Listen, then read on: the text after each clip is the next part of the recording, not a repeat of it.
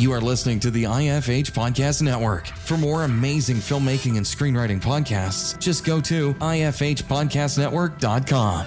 Welcome to the Bulletproof Screenwriting Podcast, episode number 144. You can't edit a blank page. Jody Pickeschlott. Broadcasting from a dark, windowless room in Hollywood when we really should be working on that next draft. It's the Bulletproof Screenwriting Podcast, showing you the craft and business of screenwriting while teaching you how to make your screenplay bulletproof. And here's your host, Alex Ferrari. Welcome to another episode of the Bulletproof Screenwriting Podcast. I am your humble host, Alex Ferrari. Now, today's show is sponsored by Bulletproof Script Coverage. Now, unlike other script coverage services, Bulletproof Script Coverage actually focuses on the kind of project you are and the goals of the project you are. So we actually break it down by three categories: micro budget, indie film market, and studio film. There's no reason to get coverage from a reader that's used to reading tentpole movies when your movie is going to be done for $100,000. And we wanted to focus on that at Bulletproof Script Coverage. Our readers have worked with Marvel Studios, CAA, WME, NBC, HBO, Disney, Scott Free, Warner Brothers, The Blacklist, and many, many more. So if you need your screenplay or TV script covered by professional readers, head on over to covermyscreenplay.com. And today's show is also sponsored by the Heart Chart Screenwriting Masterclass taught by legendary screenwriter James V. Hart, the writer of Bram Stoker's Dracula, Hook, and Contact, to name a few. His unique story mapping system will teach you how to get your script ready for production and the marketplace. To gain instant access, head over to bulletproofscreenwriting.tv/heart chart. That's HART chart. Now, guys, today on the show, we have writer, HBO executive, television producer, and recovering television executive, Kelly Edwards. I say that jokingly because we talk about that in the show. Kelly Edwards is the author of the new book, The Executive Chair, A Writer's Guide to Television Series Development. And Kelly, me and Kelly had a fantastic conversation about not only the development of story, development of series, but seeing it from the other side of the desk, from the development executive side. And we went into the weeds about what it's like to be a television executive. She worked at HBO, HBO Max, Turner, and she was the key corporate diversity executive at Comcast NBC Universal for over 5 years, where she oversaw over 20 divisions, launching employee resources groups and introducing diversity of creative talent to NBC, USA, Sci-Fi, Bravo, and Telemundo. She has been around the block, to say the least. And Kelly and I had a wonderful, wonderful conversation about the business, about what happens behind the scenes, what it really takes to get a series off the ground, what people are looking for in today's world for getting a series. And she has now recently transitioned from inside the network ranks into a writing and producing deal with HBO under her production company. So I want you guys to sit back and get ready for a heck of an episode. You're going to have to take on a lot of notes because Kelly and I get into it. So without any further ado, please enjoy my conversation with Kelly Edwards. I'd like to welcome to the show Kelly Edwards. How you doing, Kelly? I'm doing great. Thank you for having me. Thank you so much for coming on the show. I'm excited to talk to you because you've got your new book coming out, The Executive Chair, which is the executive's point of view of the entire television process and actually what it takes to make a television show and all of that. And I really wanted to kind of dig in because that's kind of the mystery. That's like the man or woman behind the curtain for a lot of writers. Yes. Like they want to know what's going on. They all want to go to Oz. They all want to. I don't know if everybody wants to go to Oz. Everybody thinks they want to go to Oz. That's a better. Oh, trust me, I understand. Like, everybody wants to be in the film business. There are a lot of wicked witches in Oz. Don't forget. And there's not nearly enough houses dropping on them. Anyway, exactly. So how did you get started in the business? Well, let's see. I got into the business right after college. I came home, and my dad's like, you've got to get a job, and I'm kicking you out of the house. And so I knew I needed to work, and I always wanted to be a part of the industry. I just didn't know in what capacity. And I ended up getting a sort of a hookup from a friend who was working for a very well-known manager, talent manager. And he was leaving the job, and there was another person coming in a month later, and they said, oh, would you bridge the gap between, him leaving and this new person coming in? And it was only a month. And so I went to work for this manager, and then I proceeded to be terrible at it. I was just an awful assistant, and I screwed up more things than I care to admit. And but before I got fired, there was another job across the street working for a casting company called The Casting Company. And I went and I worked there and vowed to be a better assistant than I had been before. And that was sort of, I was off to the races. It was, I've always said that every job that I've ever had in this business has been a hookup from a friend. So one thing has led to another and led to another. I've never gotten a job as a cold call. I've never just blindly sent my resume in and it had an interview. It's always been, there's been some connective tissue from the last job to the next job.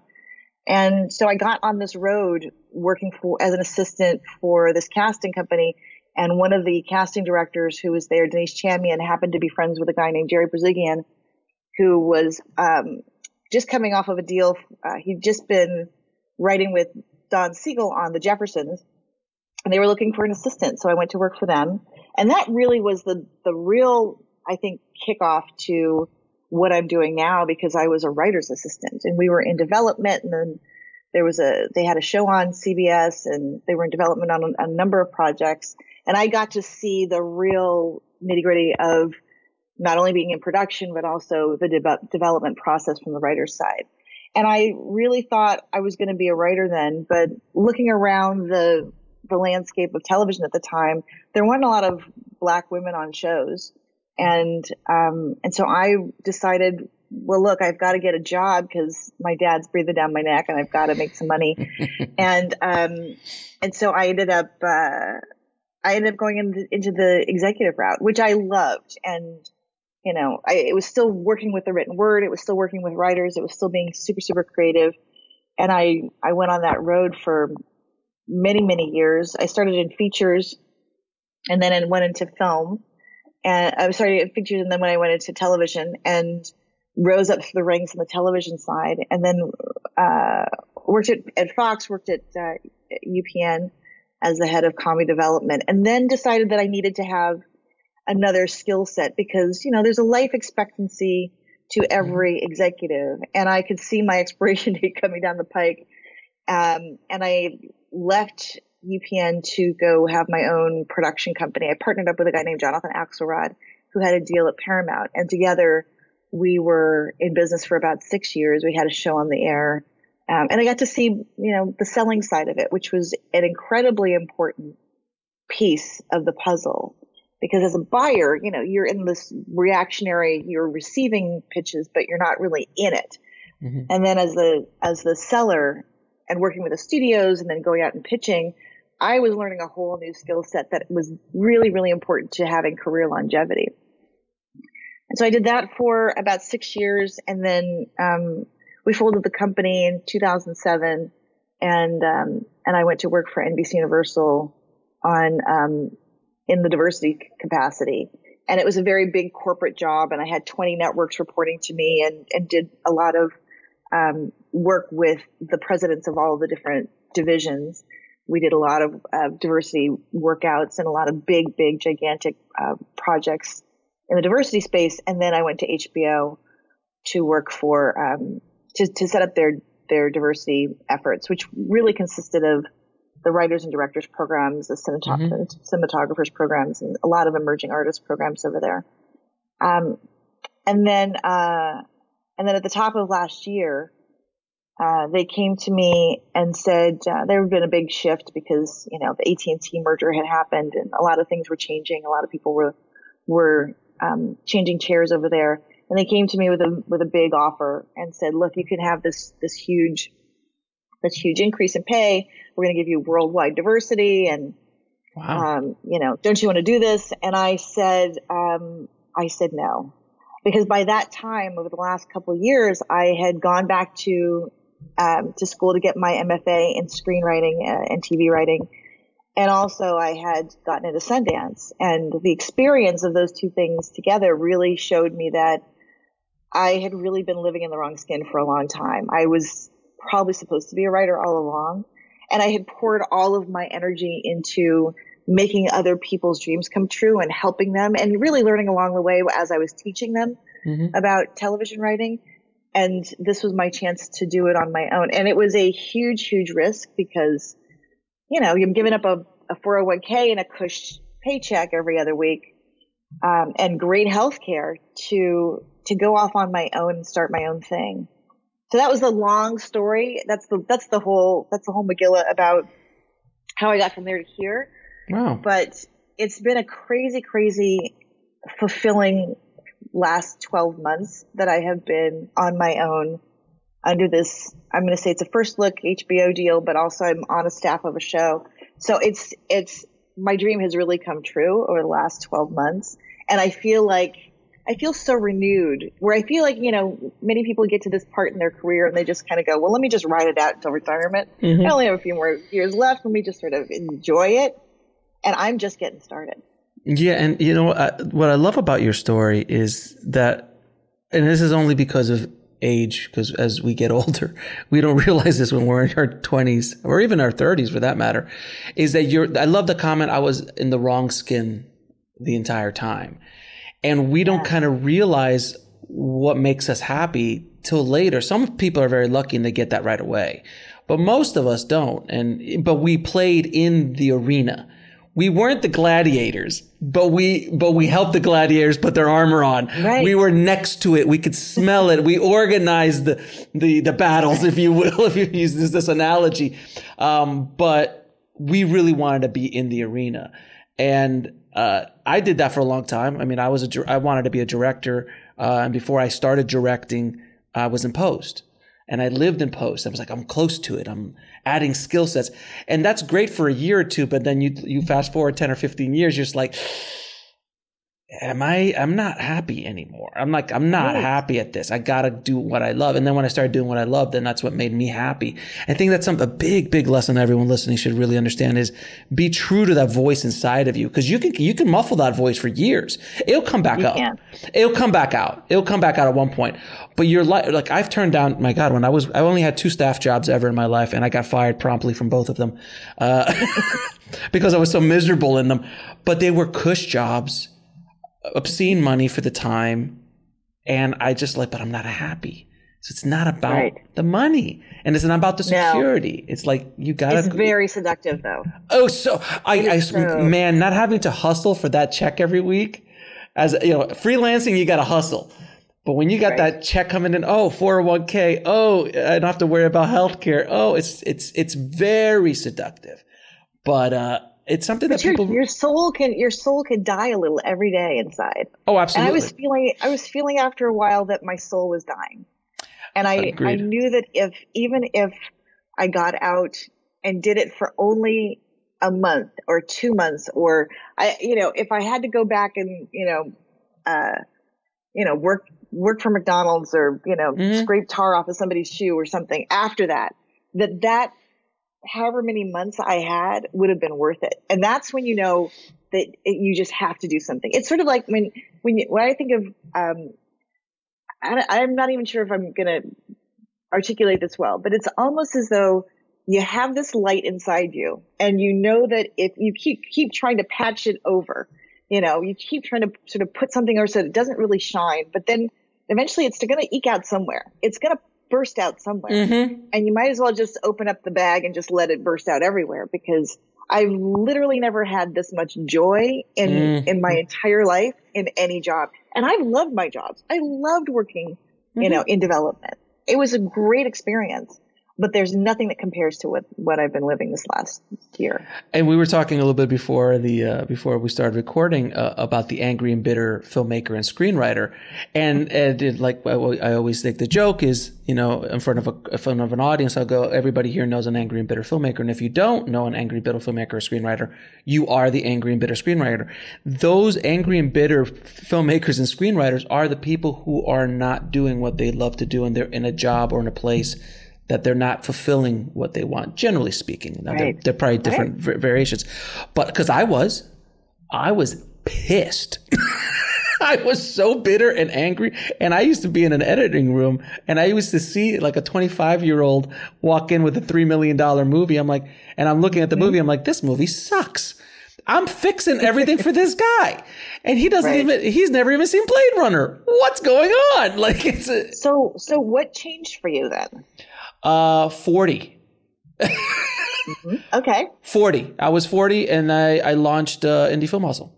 Indie Film Hustle was the thing that really took me to a place of happiness because I was able to give back. I found my calling. My calling is to be an artist and to be a creative, but Indie Film Hustle affords me the opportunity to do that whenever I want. And also my joy comes from writing a book, doing a podcast, writing an article, shooting a movie, speaking in front of people. I found all of that. And I was like, oh, great. I don't have just one outlet anymore because that sucks. When you only have the one outlet, if that outlet closes, you're screwed. I found 5 or 6 or 8 different things that make me truly happy, that gets me up in the morning.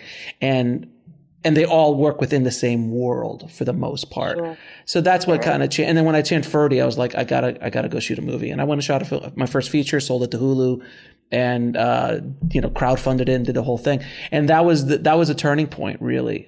But it was the audience that really gave me the strength to do that. I was scared to do that prior to having Indie Film Hustle. So for me, it was just like, you know what? I'm gonna go do this, and if it doesn't work, I got my show.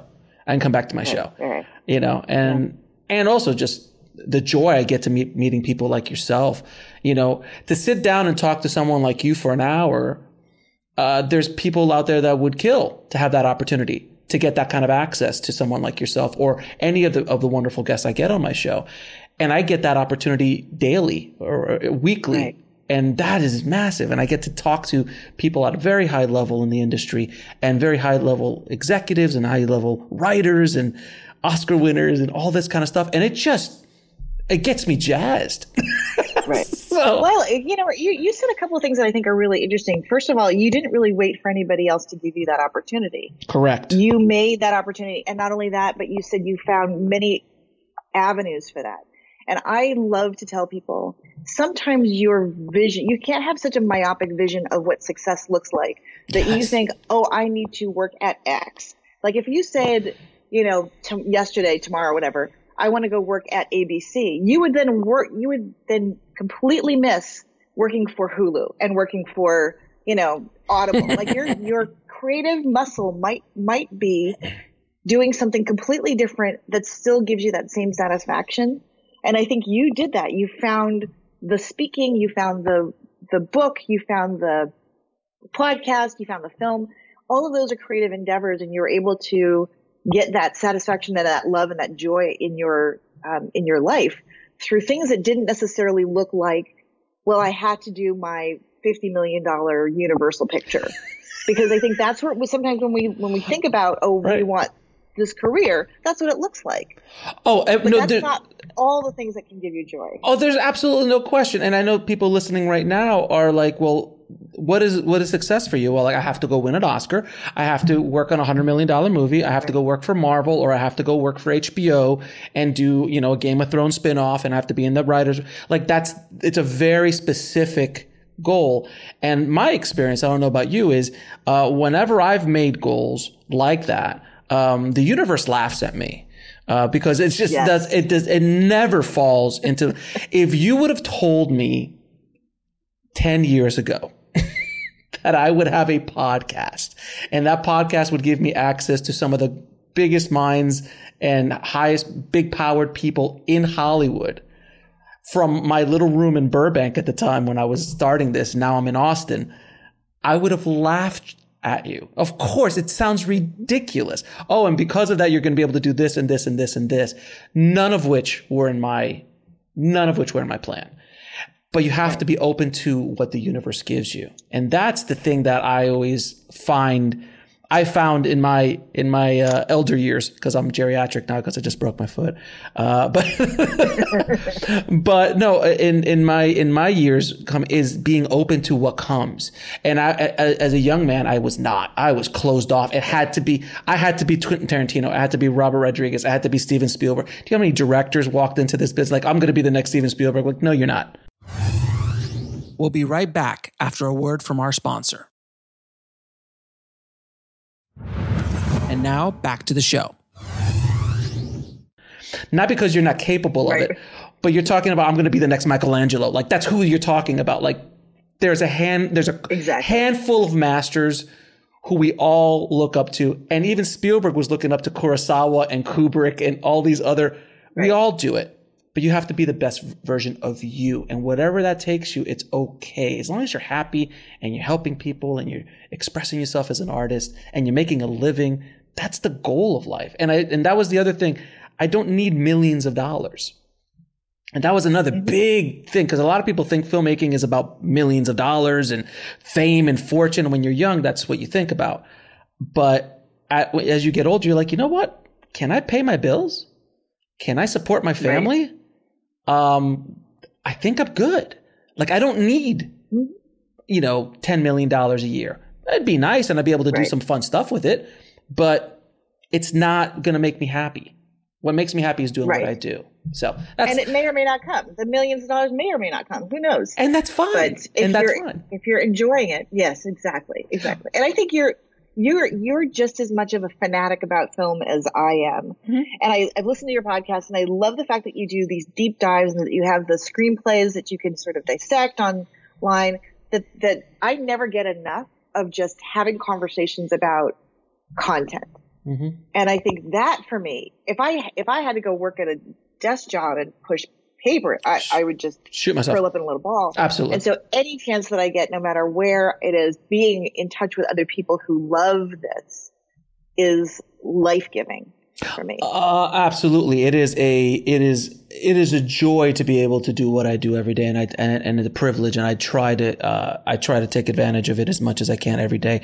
But it's about giving back, honestly. I mean, so much our conversation, I'm asking you questions that I want answered personally, and then everybody gets to kind of listen into our conversation. These are conversations that you would have at a bar, at a festival, or at a commissary, or on a set.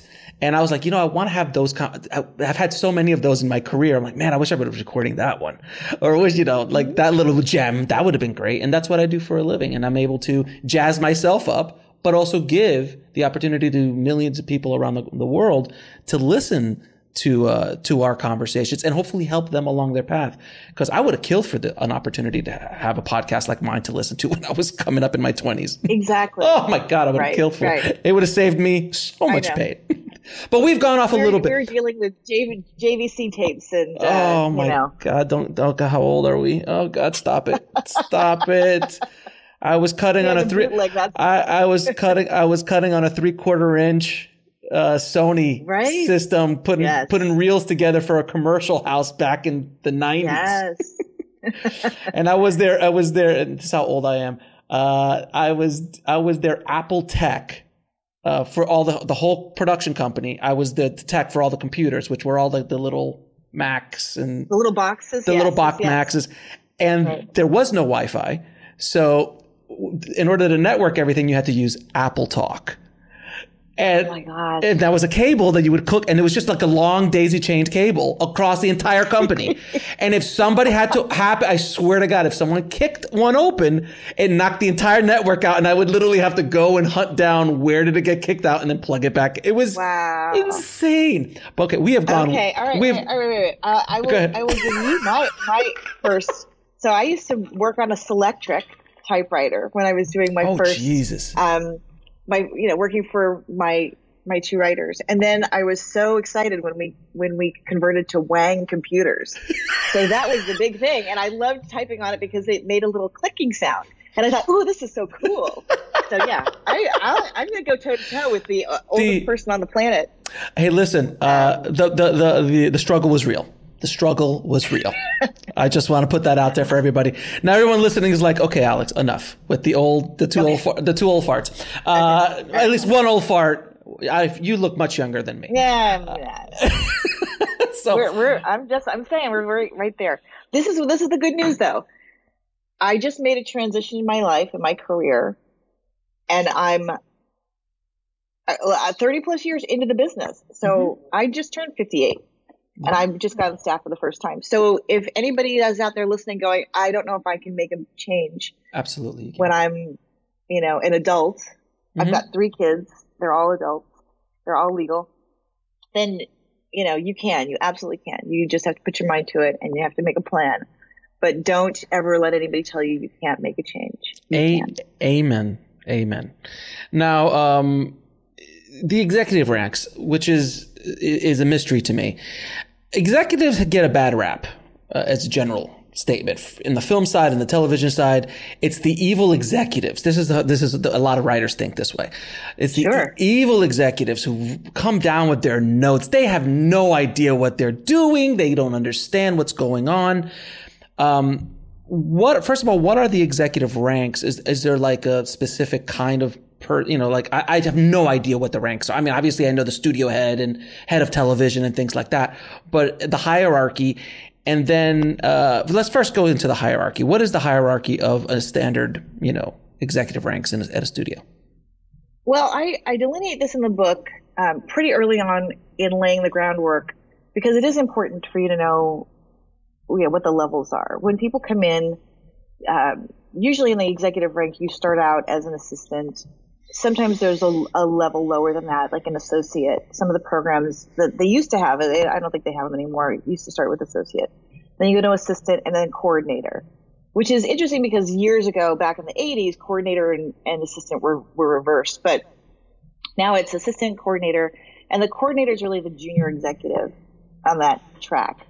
And they go from, just answering phones to and creating, coffee meetings and, lunches and all of that and scheduling travel to, okay, now you're a junior executive and you're probably getting writers lists together. You're doing a version of notes. You're in the meetings with the executives, and then you go to manager, and that's even more on that scale. So as a manager, you're really fully an executive, but you're still a junior executive. You're not necessarily running the meetings. You're not necessarily the person who's giving the notes to the higher ups, but you are absolutely a utility player. You're reading a lot of scripts and you're in the game. And then there's director level. Sometimes there's an executive director level. That's really just a half step. Somebody in HR is trying to squeeze in another step so that you don't have to get to VP and you can't be top heavy in your department. But then after director, it's VP, and then senior vice president, executive vice president, and then you're going to sort of get into the president ranks of the company, and then you get up to CEO. So there are steps in there. You learn different things at different places along the way. By the time you're a VP, you can be heading your own department. Usually a director is not heading their own department, but a VP would be, SVP for sure. EVP is in charge of a division, most likely. Mm-hmm. And then president, and I think also what's interesting is that the higher up you get, the less creative sometimes it gets. So if you're a president of the network, you're not necessarily in the creative meetings all the time. You're not necessarily hearing the pitch. You've sort of aged out of the fun stuff. And I do know a number of people who get to that level and they go, oh gosh, I really loved the process of being in the middle of it with the writers. And now I'm dealing with marketing and sales and ratings. A lot of things. And ratings, yeah, exactly. So how has when I said the evil executives, because it's been infamous like that in Hollywood for a long time. Can you just, from the point of view of the executives, because now you've been on both sides of the table. I've heard from many writers and filmmakers, there are some excellent executives out there that give great notes. And really, they have an outside perspective, and they really have an understanding of story. They have the understanding of character, and they really do help. And then there's the the egocentric, climbers who are just there to like, I gotta stick my nose into this. If not, why am I here? Kind of executive. Right. How do you deal with that kind of an executive as a creative? And how would you, because they have the power, they have the keys to the car that you're driving, but yet if you let them drive, they're going to run it off the road. So there's this balance of creativity versus politics, which is, there is no book that I know of. There is no course that I know of that talks about the true politics of this industry. And it is, important to understand. It is. There are a lot of things, and I think a lot of little pieces to this, because you have to remember it's not just on the executive side that you're looking at it. You're looking at the status of the writer. So if you come in and you're a baby writer and you're getting notes from somebody, you pretty much have to take them. If you're a baby writer who's paired up with someone who can help, then you have a different level of influence. If you're coming in and you're the top of the heap, you're Shonda Rhimes, you're not necessarily taking anybody's notes. So you're, depending on what you can listen to them or not. So I think it depends on where you are as a writer on the food chain as well. Here's the thing about executives though. If every executive comes into the business as someone who is a fan of entertainment in the way that we are. Mm-hmm. Hopefully they're doing the work that we are. They aren't always, but they love content. So they love television shows. They love film. They love books. They love the creative side of the business, just like the writers do. They're just a different part of the process. And hopefully a good executive has taken the time to figure out, how they've read all the good books. They've read, the hero's journey. They know what they're talking about. Some people don't do that work. And I think that's when you see a bad executive. Mm-hmm. When you see somebody who's come in who hasn't been in the production side, you can always tell. I can always tell if somebody has or has not been in production because you see that they give notes that aren't doable or workable or even, make sense. But they don't know that because they're dealing with limited information. Mm-hmm. But the executive who is a really good executive is trying to help you realize your dream, your goal. You have a story to tell. If you've gotten to the place where you're having a conversation with an executive, it's because they like your work. So already that's a good thing. It's not like they're coming in and saying, hey, I read your script and I hate it and let me, tear it apart for you. That's not the goal. Everyone's goal is always with good intentions. So they're going to see your material and say, this is how I think you can make it better. Sometimes the way that they deliver those notes is not great. It can be demoralizing. I think, again, that's part of the executive's journey on trying to figure out how do they become the best executive they can be. And they may be, I was talking to the director on our show today, who happens to be Joe Morton, who's in our show. And I said, I just cringe at some of the notes that I must have given as a junior executive back in the 80s. I want to apologize to every single person that I ever gave a note to back then, because I am sure I came with so much arrogance thinking, oh, well, I know better than you do. And I'm going to help you make this better, not realizing that that's not the way to anybody's heart. Oh. And I say now, I actually don't give notes anymore. I ask questions because I realized along the way that the writer had a goal in mind. If they didn't make if they didn't hit the mark, then it's not because they didn't try. It's that there's probably some missing information. You probably haven't earned those moments. You probably haven't given us enough information about the character. You haven't done the hard work. But there's something missing that's not connecting. So I ask questions because usually through a process of asking questions, there's a revelation that happens for the writer. It's not I'm dictating the note to you, but I'm helping you discover what you want to say and how to say it better. And that's how I push things down. But people don't come into the business to be horrible, to be negative, and the goal is let me help fix it. And I think that's sometimes where the disconnect is between writers and executives. And a writer can receive that information in a terrible way if it's not if it's not given with a spirit of collaboration. Right, and there's always that thing called ego as well that gets thrown into the mix on both sides of the table. True. So that we all have to deal. And as we get older, you're right. When the arrogance when I couldn't even sit in a room. My head was so big when I was younger. Oh my God, in my 20s. Oh my God, I will fix it. You people who've been in the business for 20 years, you don't understand. I'm here to help. Exactly. I'm here to fix this. Just listen to me. We will guide you right to the promised land. Now, how has streaming changed the game? Because you came up in a time when there was no internet, no streaming, there was no Netflix, there was none of that stuff. Both of us did. So in the 80s and 90s, we were still, there was cable, and then there was more shows. But now, there's literally how many scripted shows are there now? 1,000 a year? I don't know. Probably a gajillion, I'm sure. It's insane. How has the game changed? And is a lot of the stuff that we're talking about still apply in the streaming world as well as the network world? Or has streaming completely changed the paradigm? It has changed it in very significant ways, and in some ways it hasn't changed it at all. You still need a camera and a script and an actor. So that doesn't change. It's not like it's revolutionized to the point where we don't recognize what we're doing. It's very similar in that way. You still call cut. You still call action and cut. But it's changed it in obviously how the business works. Monetarily, it's changed it. Residuals. Even on the executives. Yeah, residuals are residuals. Gone. Yes, exactly.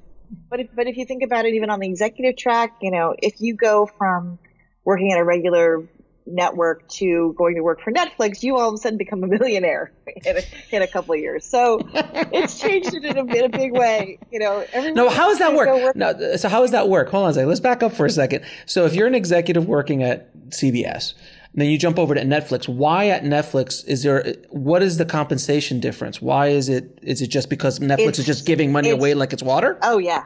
It's many times. Just put a times next to that number. It's double, triple, quadruple what you could get paid at a regular network. But they also don't have contracts. They also don't have the same kind of titles. So things are different. I don't think that they have pension plans in the way that you have a 401k at another network. So I do think that there's give and take a little bit. But yeah, you are getting paid. Some nice paychecks are coming into your direct deposit. But it's changing also in a lot of other ways in that if you think about the way people are developing content, obviously when we went from broadcast and a certain number of act breaks. Now let's actually jump back in time. Back in the time when I was coming up and I was working for Don and Jerry, we were working in 4-camera tape shows, and we were looking at quad splits, and the directors were in the booths and they were, counting the shots. It's very, very different than we went into more, when I was working at UPN in particular, we started to work in more of the single camera area.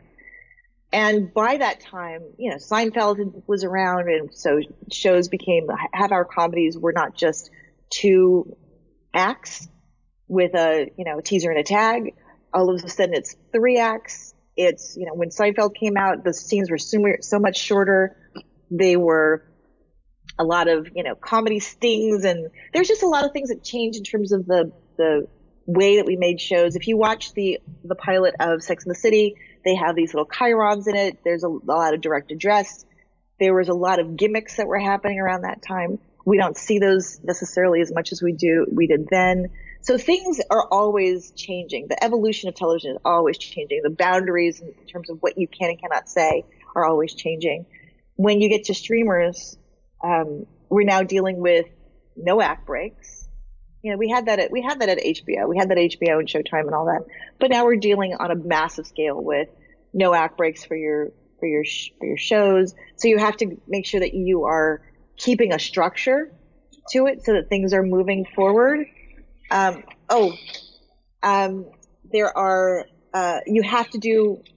to find a way to get people to push next episode. in a way that you didn't have to before. So in broadcast from before, you'd show up every Thursday night for must-see TV, or you'd show up every Monday night for whatever you're showing up for. And it was one episode at a time. And now we're in binging. But in order to get somebody to binge on the writer side, my goal is now to get someone to binge. Well, I then have to figure out what is going to get them to binge. That means a more serialized kind of storytelling. And that means I need to find a way at the end of episode 1 to get you to press episode, to get to next episode. We'll be right back after a word from our sponsor. And now back to the show. So that changes storytelling quite a bit. You have to figure out a whole new paradigm for telling a story that might have been really successful as a one-off. Let's just say you're doing Law & Order SVU and everything is self-contained. Mm-hmm. Well, the good news about Law & Order SVU is that you might want to do next episode just because you love Mariska Hargitay. But there is no reason that you need to do next episode. Right. Unlike watching Queen's Gambit, I have to get to the next one because the story's not finished. Right. So we're dealing with very, very different ways of storytelling that we didn't have before.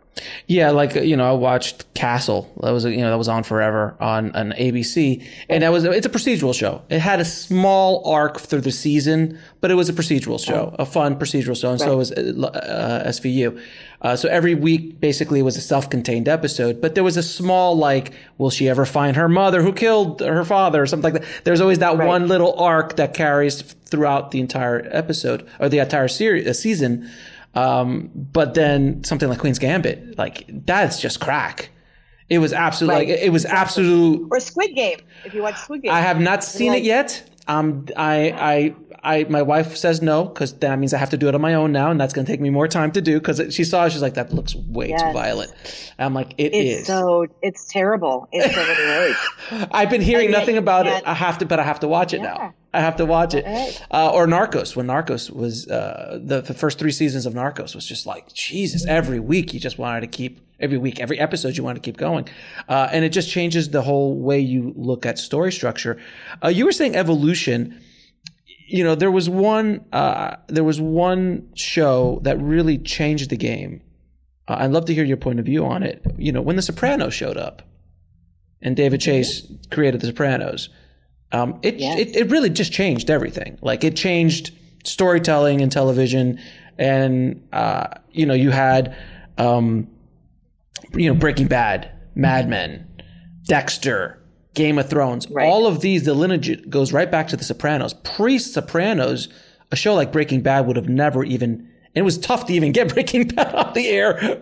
I wonder though, when did The Shield come on? Was that just before? It was around the same time. I think it was either around the same time or a little bit after this. A little bit after. I think The Sopranos was the first time there was that anti-hero. In a way, it was the episode. It's fresh in my mind now because I just had the pleasure of talking to David Chase on the show, and that was a trip. There was an episode 5. I think it was episode 4 or 5. It was episode 5. It was called College, where Tony strangled a rat on air, full blown. The rat didn't do anything to him. It wasn't the guy was. And HBO had a major problem with it. They're like, you're going to destroy this character before he even gets off the ground. Nobody's going to want to follow this guy. And they murder him right on, in glorious daylight. It's bright and everything. And that was the moment it shifted. Because prior to that, you just saw instances of that, but you never saw the brutality of Tony Soprano. And that moment, after that episode came on, everybody was even more jazzed about seeing the show. And the executives were like, oh, things are changing. We don't need to have a happy hero anymore. We don't need to have a guy who has a moral compass. We can root for the bad guy. And that was it. Kind of just shifted everything. And movies have been doing that for a while. I mean, Goodfellas. If you want to go into that genre, we were all rooting for Henry Hill. Scarface. Yeah. We were all following that. But in television, that was never done. Never, ever prior to that. So what's your opinion on the legacy of The Sopranos, and then also these other shows that kept pushing the envelope after The Sopranos, like a Breaking Bad, like a Mad Men, like a Dexter, fucking serial killer. Right. Literally a serial killer that we're rooting for. Yeah, and I remember being out there, I think around the time that Dexter came out with something similar. We were pitching something with a couple writers under my deal at Paramount, and yeah, it became a big thing. I think a couple things happened at the same time, which is when you think about The Sopranos, it was remarkable, and I would love to. I did not hear your David Chase. It just came out. It just came out today, as of this week, as of this recording. Okay, awesome. It came out right there, so you can listen to it afterwards. I'm like, where is he? Like, what is he doing now? Because I mean, he dropped he dropped the mic. That's basically a drop the mic situation. Mm-hmm. Like he's been in television for 40 years, probably the Rockford Files and all this stuff. But then he was given the opportunity to do The Sopranos. And when he was doing The Sopranos, he literally just like, I don't care. I'm going to do it my way, and I'm going to be bold, and I'm going to fight for whatever I want to do. And that's all. And they just HBO let him do it. It's a weird, everything aligned so perfectly at the timing for a show like that. And I think HBO was really trying to get into television and they were trying to make big swings, right? And they took that, and I actually said that to David. I was like, I'm so glad you took the swing at the back, because we need creators at home plate taking those swings. And I go, what would have happened if you would have missed? Because Sopranos could have absolutely missed. Right. And he's like, I don't know, I would have just gone back and did something else. I don't care. Yeah, it was low stakes for him, my guess, because and correct me if I'm wrong, but my guess is, I think the story was that he had it at Fox first and they didn't want to do it. Oh no, it was a feature. It was a feature that he wrote a feature first, and he tried to go around town with it. Nobody wanted it. Then somebody at HBO pitched him an idea about, and it wasn't a feature about the mob. It was about a studio executive who had an issue with his mother, his psychotic mother, because that's based on his life. That's his mom. The Sopranos' mother is his mother. So when they say write what you know, it's exactly that. But then someone's like, "Hey, do you want to do a mob show?" And then he connected the two, and that's how The Sopranos came. And then he did pitch it around. I'm not sure who I got to HBO somehow, and then HBO said yes to whatever how many episodes that first season was, and they just kept going with it. But then it was just this magic. Like, you can't. As a writer and a creator, you could do so much on the page, but then the actors show up, then the directors show up, then the locations show up, and then you're rewriting there. And then on the edit, you're rewriting there. It's like, he said it too. It's like, when you saw Tony talking to this other character, you're like, oh, I didn't see that before. Why don't we try this? That's a magic that it's lightning in a bottle. You can't get that. And having freedom, you know this as well as anybody, having the freedom that he had at that budget range on a network like HBO is unheard of, especially at the time. Right. You basically let the lunatics run the asylum for a minute. And then by the time the show was off, the lunatics were completely in control, and they did whatever they wanted along the way. Exactly. But see, here's the thing. And remember that when I went to HBO, they make you read a book. At least they made me read a book about the history of HBO. And they talk about the fact that it started off with, sports and movies and Fraggle Rock, which you go, that doesn't make any sense. It's amazing. Fraggle Rock was amazing. And then you've got Dream On and some of those shows that were trying to burst out that then didn't make it really, for the long haul. And by the way, where is Brian Benben? Because I haven't seen him in 30 years. Thank you. So, so I feel like then they had to court big names. They had to court people. They had to court people because they didn't, just like when I was at Fox and UPN, we were the also-rans. And everybody wanted to go to NBC and ABC and CBS because that's what everybody knew. And so when you're building a fledgling network, you need to entice people. And so we kept going out to people and saying, you can do whatever you want. What do you want to do? Just push the envelope. We can't look like ABC and CBS. We have to look different than they do. What would you like to do? We'll let you have creative freedom. I think that's probably what HBO was doing at the same time, which was like, let me bring the Michael Patrick Kings over. Let me bring the Darren Stars. Let me bring the David Chases. Let me bring the people who would like some creative freedom, who have the ability to run a show and who have something that's a big swing, and let's just give them the keys to the kingdom. And then they had, the David Simons of the world, and they took off with that model of let's let the creator be the creator. So I do think that there was probably an evolution too at HBO that was saying, how do we entice people over here? Because we need to be not the weird thing on the side of They were cable. They were cable. They're not even Fox or UPN with they were networks. This is cable. It was like, ugh. So how do you do that? You make it really, really enticing, and you take a big swing on something that nobody else is going to do. And what's that? Well, nudity. It's going to be violence. It's going to be pushed content. And it's going to be freedom for your creatives to come in. Right. And Oz came out before Sopranos, which was also a very big show as well. But it was different than The Sopranos, how they worked it. And doing the research I did on that episode, just as you look at it, it's one of those moments that just changed television forever. And we wouldn't have, I'm a big Breaking Bad fan. Like, I love Vince Gilligan and I love everything he does. And you would have never had a show like that. It barely got on.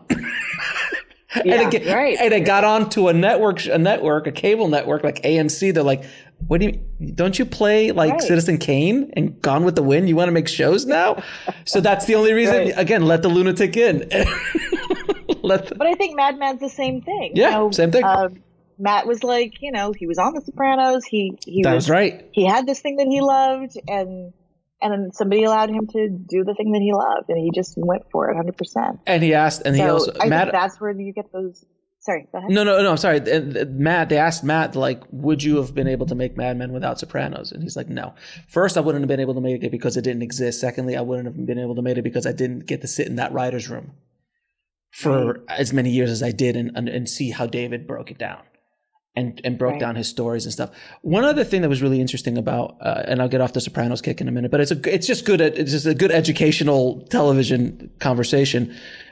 He loved doing singular stories, episodes that literally didn't really feed the plot of the series. Mm-hmm. Just like character development, just like episodes of just like, hey, we're just going to talk about these three characters who have nothing to do with the overarching arc of the series. That was also new. That was something that it's not a procedural. It's a right. So it's like a weird thing. And I love that. Don't you want more of that? Yes. I feel like I want more of that, and I don't feel like I get enough of that. I feel like sometimes there's so much of a drive, and again, it gets back to executives. Who's got the courage to just let you have a 2-person conversation between, want to do a play? Why don't we do more of that? Why don't we just sort of sit in the moment? It takes some courage. It takes some courage, and he was able to do it early on. Like episode 5, College is that episode's his favorite, and that's the one that really changed. Mm-hmm. That's when The Sopranos became The Sopranos. Was episode 5, and it was that whole episode had nothing to do with the story.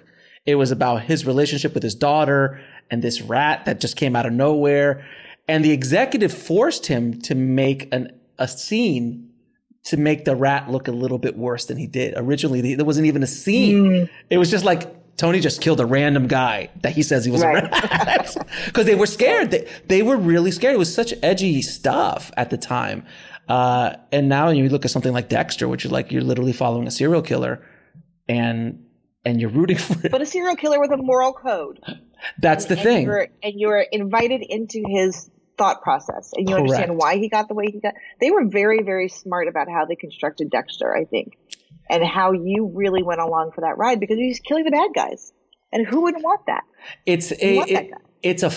When you're writing like that, and when you're creating a show like that or a character like that, it is such a razor that you're dancing on. It's the blade of a razor. You're just like at any moment you can slip and get your head cut off. I mean, it's because if you do one scene the wrong way or you break that code that you've created just just a smidge, you lose your audience. So you're on the creative bloody edge of writing, and it's this. That is a terrible visual. That is an awful visual. But it's a horrible visual. But it's you really are. I mean, it's Dexter's. That's why I was bringing this horrible visual into mine. But you're, as a writer, you are dancing a very, very thin line. If you just go a little bit off, you can lose an audience. And that's why I think in that episode of Sopranos, the executives were like, I think you're going way off the reservation here. And nobody's like, well, no one's ever gone that far. Let's see what happens. And they're with us. They're still with us. Oh, they want more.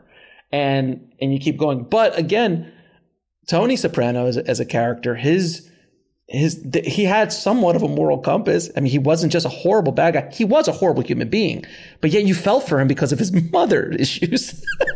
Right. Well, he was, but again, go back to The Godfather. Everybody has a code, and he followed the code. And so what he was doing, he had completely understandable reasons for what he was doing, even though we wouldn't do that. It made sense in his world. And I think that's when you do misstep, it's because you've completely gone out of the world. Here's a perfect example of that. Mm-hmm. I was just having this conversation yesterday with somebody about Walking Dead when they killed Glenn. Oh. And I said they crossed the line because that's not the world they'd set up for us. They completely took our trust and then they bashed it when they bashed his head in. And I stopped watching. I was a rabid fan. Yes. Loved every moment of it. But when Negan did that, I said, well, that they have betrayed my trust and I will no longer give them my time. So I think you have to make sure that you're working within the rules of the world too. So can I also say I was a rabid Walking Dead fan until Negan showed up. And it wasn't, for me, it wasn't the moment that he hit Glenn, though that was pretty horrible and painful. But for me, it was that whole season because they made a cardinal mistake in that they created a villain that was too powerful. They never gave any win. I don't know if you saw that season or not, but they never gave any wins to our heroes that we loved.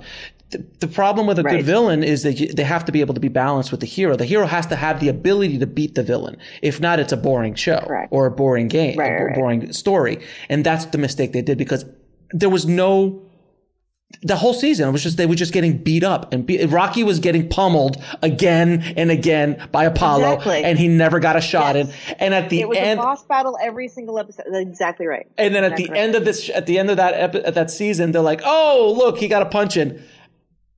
F you. Screw you, man. I am out. Agreed. And we stopped watching. So even a show like that, and then you saw, and when Negan showed up, you saw that the ratings just they started dropping because before Walking Dead was like the biggest show on television. Right. But Negan showed up and they mishandled it. That was that bloody edge I was talking about. Right. They mishandled it and the zombie's head got cut off. I'm sorry. No, it was such a beautiful, beautiful show up until that point. It was. It really was. It was a wonderful show before that. Now, I have to ask you, you've probably seen a bunch of pilots. You've written a few pilots in your life, I'm sure. What makes a good pilot? Oh, that's wow. You just completely, you Negan'd me with that. I just Negan'd you with that. I just left from cutting a zombie's head off to bam. That's right. I would say there are a number of things that make a good pilot. It's not just one thing, but it's a confluence of things. You have to be timely. So even if that thing does not take place in this time, it needs to be relevant to today. So I think you have to be saying something that makes a really great pilot. You need a great character with a very unique point of view, and you need a construct or a world that they are in that is antithetical to who they are. So it makes the world hard for them to navigate. And I think if you have those things, you have the makings of a great pilot. So if you think about any of your favorite pilots, let's go back to Breaking Bad. He is a very meek chemistry teacher. Mm-hmm. And he gets into the most violent world possible. So he's got a very specific set of skills, just like Liam Neeson does in Taken. He has a very specific set of skills. He is ill-equipped to handle them against a very formidable world that he is entering into. So it's completely antithetical to who he is. And I think at the time it was we're dealing with, epidemics constantly in terms of the drug world. So I think it's incredibly prescient kind of television making. Think about any of your favorite pilots. Think about if you think about Scandal. I talk about Scandal in the book. You've got a woman who is a hard charger. She's a badass from the very moment that she shows up on screen, and even before that, because there's a scene before she shows up on screen. You have a character telling another character, "Don't you want to be a gladiator in a hat? A gladiator for Olivia." We'll be right back after a word from our sponsor. And now back to the show. And the woman goes, "Yes, of course I want to be a gladiator." And then you cut to Olivia Pope. At the time, I think it was a different name, but cut to her coming in, and she's the way they describe her in the script and on screen, she's just a badass. And then she comes into a scene where she's negotiating basically a kidnapping, and then you realize they've kidnapped a baby. And you just go, I'm so sucked in, and I cannot wait to see what happens next, because I've never seen this character before. So she's a very, very great, it's an amazing character. And what world is she in? She's a rebel. She's a cowboy. She's in one of the most highly regulated, regimented kind of businesses in the world. She's in politics. And not only that, but she's in love with the president of the United States. So we've set everything up against her. She's going to have to come up against the most formidable foes week to week. And it's exciting, and we're leaning forward. And we're all into politics. We've all been into politics, and, Barack Obama's president, maybe it was even Bill Clinton, where there were really charged, sexy men in the White House. Like, there's a lot of stuff that you can sort of glean from probably the time that it came out, along with this character in this particular place. But you want to then lean forward into character and into the world. So if you have those things, you're going to have a really great shot at pulling a pilot together. But so from what you've just said, though, one thing I grabbed onto was that, unlike a movie, because you only have 90 minutes to 2 hours in a movie, you generally have a villain. You have one villain, maybe two or three, or a group of villains. But there's a very specific, who the bad guy is. Whereas in a show, both those shows, yes, there are some adversaries, but there are brand new adversaries that can come in on a weekly basis, season-wide basis, that will constantly give the character, the lead character, issues.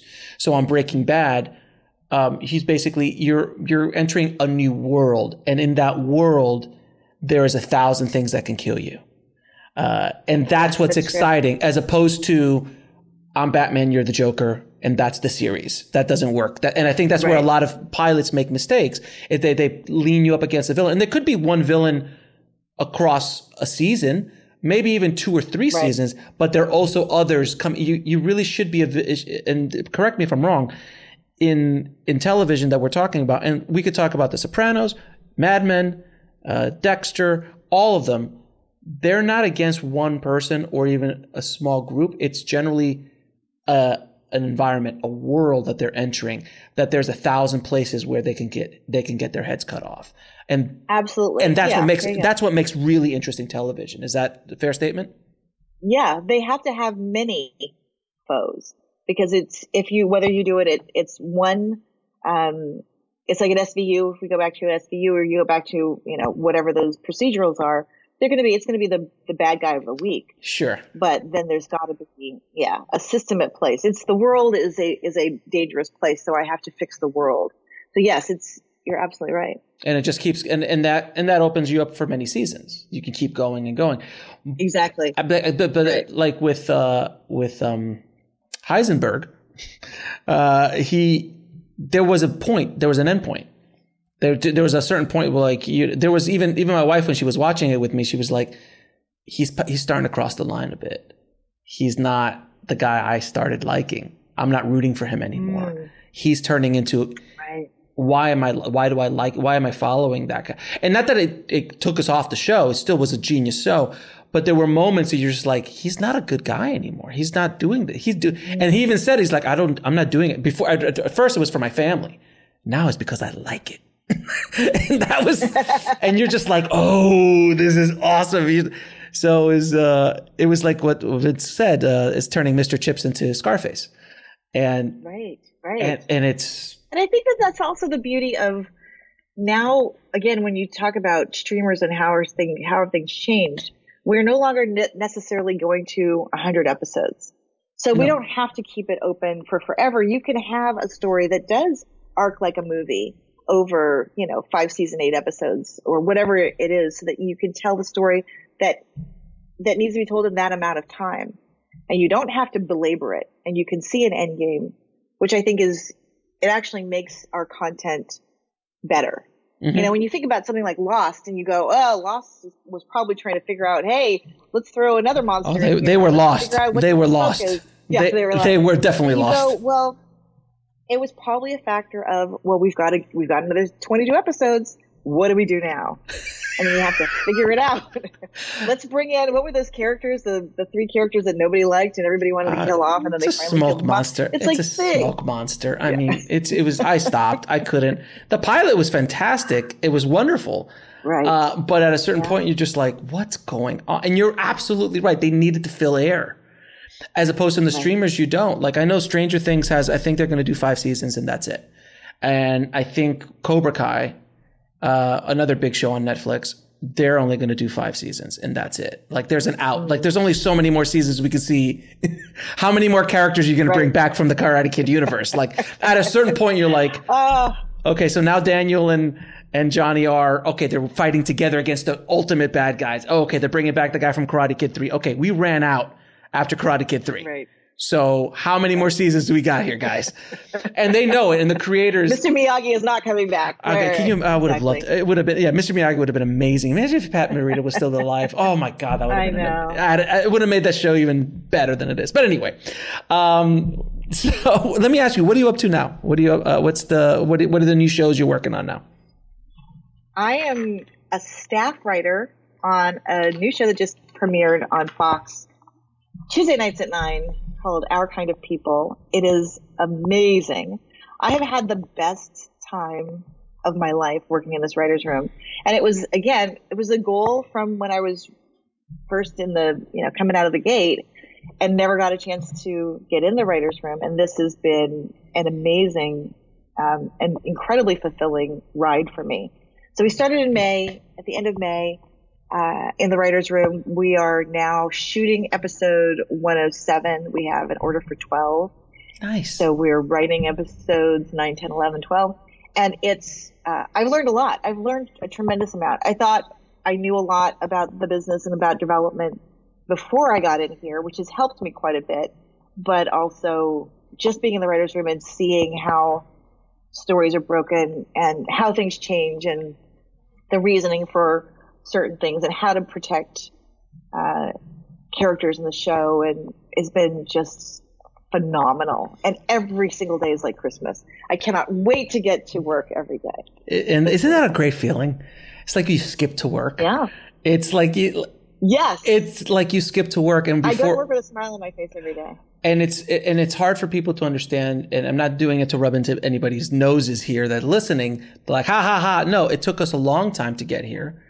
And now we're like, oh, I'm happy. And, I'm like, it's just such a fulfilling feeling as opposed to like, oh, okay, I got some money, but I'm miserable. I got that big paycheck, but I'm miserable. I'm like, oh, the paycheck might be smaller, but I'm happy. And as you get older, you realize happiness is a really big thing. Much more than money. Yes. Much. I mean, you need money to live, but at a certain point, like, okay, where do I have enough? And I don't have to keep doing something I don't like just to get more money to do what? It's like happiness means so much more, and being creative is even more than that. Now I'm going to ask you a few questions to ask all my guests. What is the lesson that took you the longest to learn, whether in the film industry or in life?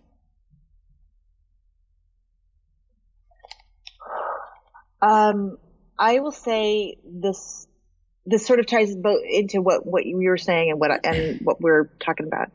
I was married for 23 years. The last 5 we were separated. So my big lesson was that I deserved joy, and I wasn't living in joy.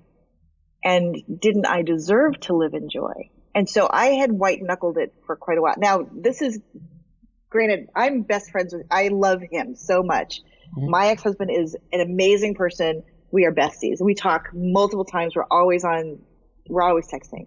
So this is not about him. This was really about being in the right place and being the right me, being 100% me.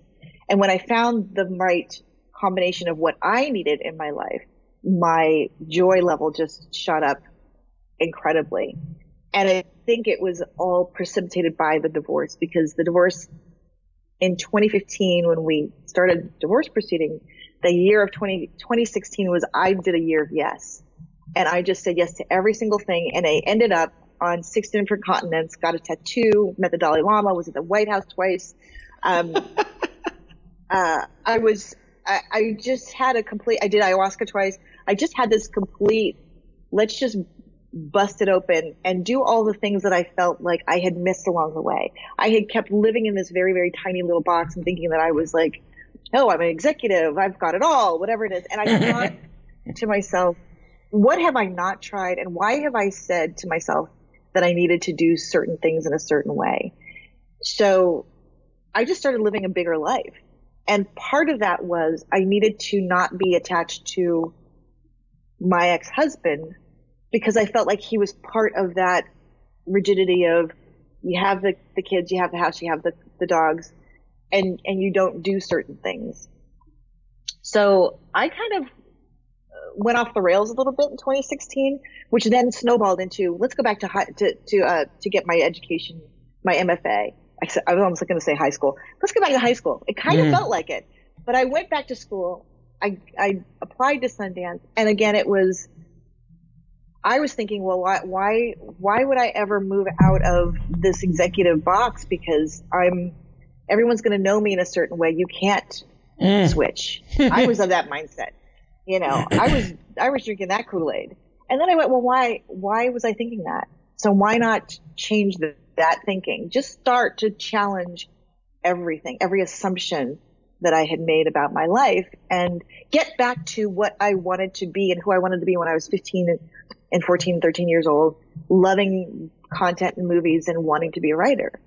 So it really did take 35 years for me to get there, if not longer, but it was so worth it, because again, it's about living in joy. And why was I okay not living in joy every day? Oh, we could talk ourselves into a lot of stuff, can't we? Oh God, can we? We can. Yeah, especially when that check shows up. That's right. But if there's one, and look, let me be honest, my transformation, let's just say, my becoming the butterfly out of the cocoon, I don't know that this is for everybody. I'd like to think it is. But I have friends who complain about being where they are and never make the move and don't change. And I then have to say, look, I appreciate that you are feeling this way, but I can't listen to this anymore, because either you do something or you don't. But not everybody is equipped to make that move. And I completely understand that. And that can be their journey and their life, and that's okay. So when I say I went out and I made a big change, it does not to mean that everybody needs to go out and quit their job and completely go off the rails and do something different. It worked for me because I think I had set myself up for it. There was a chain of events that made sense for it. I did go back to school and get my degree. You don't have to do that, but I was working and I was writing, and then I was starting to show my stuff on social media, and I was getting positive feedback that then gave me courage to go back to school, that then gave me courage to go to Sundance, that then gave me courage to say no to a big opportunity at HBO. So there was a very specific chain of events. I didn't just walk in and quit and say, I'm just doing this. I was financially ready to do it. I had saved some money. I was rolling into a first look deal at HBO. So I had a support system. So there were things that happened that made it possible. But as you started off talking about the universe making you make plans and then the universe blows them apart. The universe also will catch you if you're living in that truth. Mm-hmm. And I had a perfect example of that, which is not only was when I said I'm going to leave HBO, and when Chrissy Habegger had come to me and she said, "Do you want to have this big promotion?" I said, "I really don't. I'm content to sit here for another 18 months off my contract, and I'll just write and I'll just enjoy it. And I know the job. I'll just write it out." And she said, "Send me your script." She read the script within 48 hours and she called me back and she said, "No, you have to do this." Well, that's part of the universe saying there's support there in a big way. And by July, I had my deal in place. I was rolling out and I was rolling into a deal. So the universe was then providing finances for me. Now, did I take a big hit financially? Yes. It's half of what I made at HBO. But it was enough. And that's all I needed was enough. So I got this deal, and a week after I left HBO, so it was a Thursday, that was my last day. It was a Thursday, July 17th, something like that, was my last day at HBO. The last day I was going to get a paycheck from my regular job, mm-hmm. and I was rolling into this deal that was going to pay me half. And a week later, I had the book deal. A week later, I got the call that I had the book deal. So again, it's the universe saying, you think you're going to fall off the face of the earth. You think you're probably going to drown. You don't know what's going to happen. You may or may not sell anything. You may or may not get on staff. Guess what? I'm going to show you this book. This book is going to come and be part of the next part of your life. And I had that book to to write over the next 4, 5, 6 months or whatever. And it was, again, another piece of the puzzle. So I do feel as though, even though we sometimes feel as though the universe is kicking us in the teeth constantly, the universe can also bring us some of these blessings and joy that we aren't expecting, that can help nurture and satisfy us in a different way. And where can people find your new book, The Executive Chair? It's going to be released on Amazon next week on Tuesday the 12th. So that's so by the time this comes out, it might already have been, but mm-hmm. it's going to be on Amazon. It will be on MWP.com, the Michael Weezy Productions website. It will eventually be at Barnes & Noble. I think you can probably search for it online and probably find other booksellers that will have it. Mm-hmm. But if you like it, please leave a nice review. Leave it on, a nice review on Amazon. I hope people get something out of it. My goal with the book is really to give people the tools that they might not have otherwise had about how to navigate some of the ins and outs of the industry and to know what's in an executive's head so that you can navigate that more effectively than you might have not otherwise had have that advantage. So it's with good intentions that I put that out there in the world. Kelly, it has been an absolute pleasure talking to you on the show today. I know we can keep going for a little while longer, for sure. We can geek out about television for a while, but I appreciate you coming on the show, and thank you for putting the book together. And I wish you nothing but the best on your new endeavors. And I'm not to sound condescending, but I'm proud of you. I'm proud that you jumped. It takes bravery to leave a cushy job and to leave a good paycheck. Yes. And as you get older, it gets even more risky. So that you did it and you've landed on your feet and you're happy is hopefully an example that everybody listening can take to heart. So thank you so much, Kelly. Thank you for having me. This has been amazing. And I appreciate what you do. This is what you do is it just gives me life. It really does. I love listening to your podcast. So thank you for you. I want to thank Kelly so much for coming on the show, dropping her knowledge bombs. And it was just an absolute delight having the conversation with her. So Kelly, thank you so much. If you want to get links to anything we spoke about in this episode, including how to get her new book, The Executive Chair, A Writer's Guide to TV Series Development, head over to the show notes at bulletproofscreenwriting.tv/144. Thank you guys so much for listening. As always, keep on writing no matter what. I'll talk to you soon.